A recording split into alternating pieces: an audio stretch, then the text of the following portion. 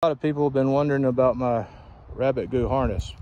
Some people seem to think it's hooked up wrong, but it's actually got a loop in the front where when he walks, you can pull him backwards and redirect him. He kind of has to look at you when you do that.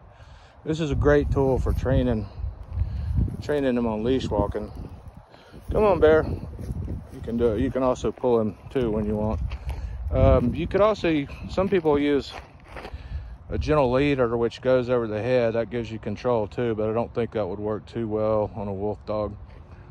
Come on, bear. Well, you can see here, he does really well on a leash.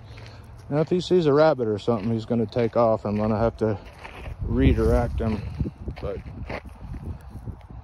not today.